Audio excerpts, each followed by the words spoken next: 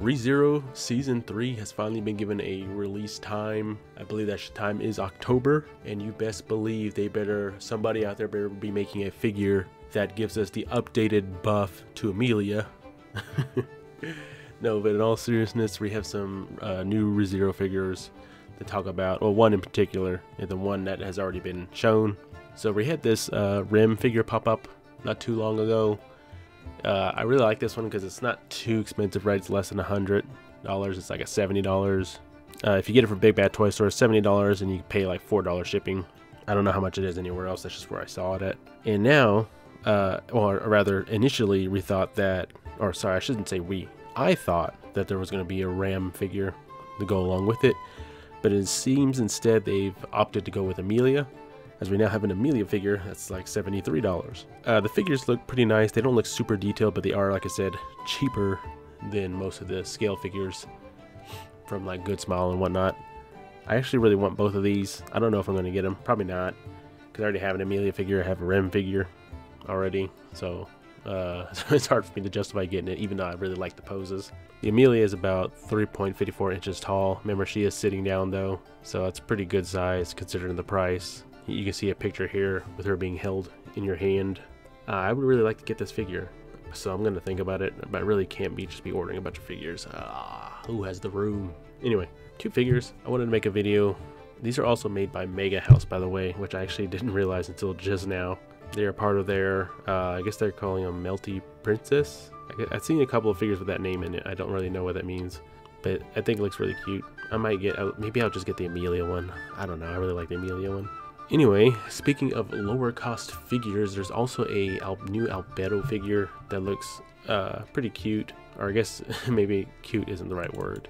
Maybe sexy is the word we're looking for here. Yeah, that one looks pretty nice. It is a bit cheaper as well. Let me see if I can get that price down for y'all.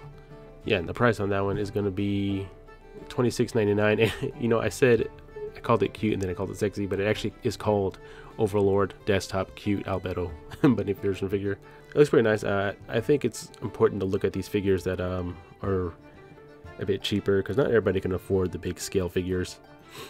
And I don't think there's any thing wrong with like these little cheaper figures. I think, if anything, sometimes the little cheaper figures have better poses. They might not be as detailed, but most of the time you're looking at these figures from a distance anyway, and you won't really be able to notice the little problems they have. I collect like some pop-up parade figures, even though I can afford to get like the more expensive figures, but sometimes I just want to have those little cheaper ones, because sometimes you don't want to spend like hundreds of dollars on them. Anyway, I think this one looks pretty nice in the pictures. This one's being made by Taito, and Taito has been known to make some pretty good cheaper figures. Anyway, that's all we have for today's video. I just wanted to throw something out real fast. I am still alive. I'm still making content. I've just been real busy lately. I've also been playing like Dragon's Dogma 2. I've been going through a list of things that have coming out. I think pretty soon we're going to do a collection video soon on something specific. I have a lot of merch for a specific series, so we'll probably do something like that. Maybe. I don't really have any figures I planned for April, but it doesn't mean I won't order something.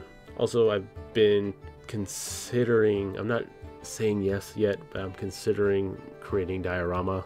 I used to do this a long time ago, and lately I've been kind of inspired to do it again. So I'd like to create I don't really go for realism with my diorama. I like more like fantastical type stuff, but I'm thinking about making diorama for my like action figures and stuff. Anyway, thank you for watching the video. Have a good one. Tell me what you think about these figures. Bye.